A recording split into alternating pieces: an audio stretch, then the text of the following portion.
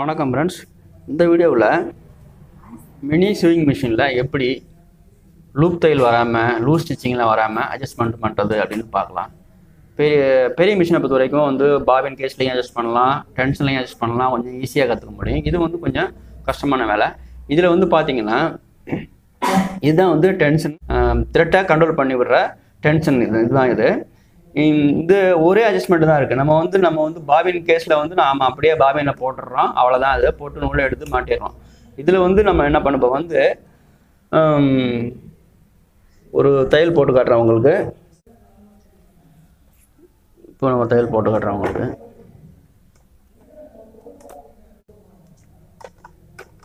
இப்போ இது வந்து பார்த்தீங்கன்னா டென்ஷனில் வந்து ஆட்டோமேட்டிக்காகவே வந்து நம்ம வந்து மிஷின் வாங்குறப்போ எல்லாம் அட்ஜஸ்ட்மெண்ட் கரெக்டாக இருக்கும். நம்ம வந்து ஏதாவது சப்போஸ் கொஞ்சம் சரியில்லாமல் தைக்குது அப்படின்றப்ப கை வச்சு அட்ஜஸ்ட் பண்ணுறப்போ இல்லை வேறு ஏதாவது டஸ்ட்டு ஏதாவது நூல் இதெல்லாம் மாட்டிக்கிட்டால் தான் வந்து டென்ஷனோட அட்ஜஸ்ட்மெண்ட் மாறும். அப்போ வந்து லூப் அப்போ தான் அந்த லூப் அடிக்கிறது, லூப் ஸ்டிச்சிங் வர்றது, கீழே மேலே மாறி மாறி வந்துட்டுருக்கோம்.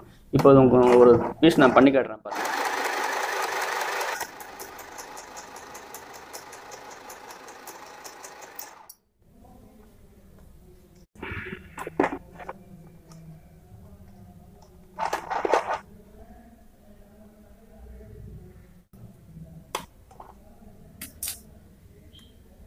இது பார்த்தீங்கன்னா லூப் அடிச்சிருக்குது. அதாவது ரொம்ப அது வந்து இது அடித்தையில் இது வந்து இது ரொம்ப இதாக இருக்குது, லூப் அடிச்சிருக்குது. இது எப்படின்னு என்ன காரணம்னு பார்த்தீங்கன்னா இந்த டென்ஷன் வந்து ரொம்ப நூலை ஃப்ரீயாக விடுது, அதாவது லூஸாக இருக்குது. நம்ம இது என்ன பண்ணோம்னா வந்து இப்போ வந்து கிளாக் வைஸில் சுற்றி டைட் பண்ணணும்.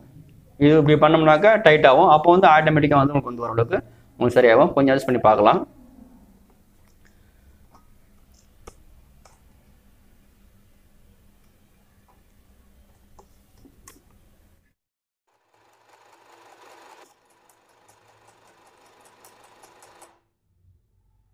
இன்னும் லூஸ் ஸ்டைல் தான் வருது, இன்னும் கொஞ்சம் டைட் பண்ணலாம். இது வந்து கிளாக் வைஸில் டைட் பண்ணுறேன், அதாவது அடியில் லூஸ் ஸ்டைல் வரதை கண்ட்ரோல் பண்ணுறது கிளாக் வைஸ் டைட் பண்ணுறேன். இப்போ நான்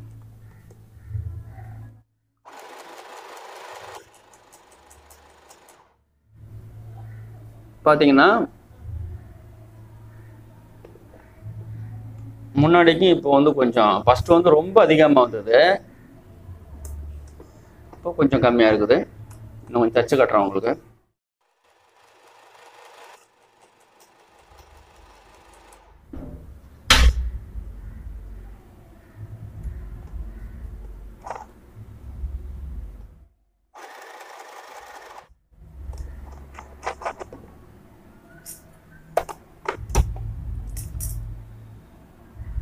இது பார்த்தீங்கன்னா ஃபஸ்ட்டு ரொம்ப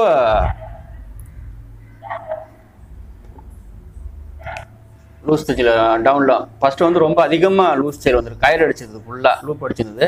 அப்புறம் நம்ம கொஞ்சம் வந்து டைட் பண்ணோன்னா இந்த பாருங்கள் கொஞ்சம் குறைஞ்சிது. இப்போ மறுபடியும் இன்னும் கொஞ்சம் நான் டைட் பண்ணேன் ஆட்டோமேட்டிக்காகவே. அதே பாருங்கள் ஃபுல்லாகவே வந்து நல்லா நீட்னஸாக தையல் வந்துருக்குது. இதே வெளி பக்கத்துலேயும் பாருங்கள் நல்லாவே வந்துருக்குது. இதுதான் வந்து அட்ஜஸ்ட் பண்ணுற முறை. இப்போ இது வந்து அடிப்பக்கமாக வந்து கயிறு அடிச்சது வந்து நம்ம வந்து கிளாக் வைஸில் டைட் பண்ணோம். இதே வந்து ரொம்பவும் நம்ம டைட் பண்ணிட்டோம் அப்படின்னாக்க வந்து மேல் பக்கமாக இப்போ இது பார்த்தீங்கன்னா உங்களுக்கு தெரியும் நல்லா. ஃபஸ்ட்டு ரொம்ப லூஸ் தையலாக இருக்குது, அப்புறம் கொஞ்சம் டைட் பண்ணோன்னா கொஞ்சம் இப்படி வந்தது, அப்புறம் நல்லா டைட் பண்ணோன்னா வந்து நல்லாவே தையல் வருது. இதுதான் வந்து அட்ஜஸ்ட் பண்ணுற மாதிரில. இது வந்து இன்னும் ரொம்ப டைட்டாக இருந்ததுன்னா வந்து உங்களுக்கு மேலே வந்து லூஸ் தையல் வரும். அப்போ வந்து நம்ம வந்து அதை வந்து லூஸ் பண்ணணும். லூஸ் பண்ணுறதுக்கு இது ஆன்டி கிளாக் வைஸில் டைட் பண்ணணும்.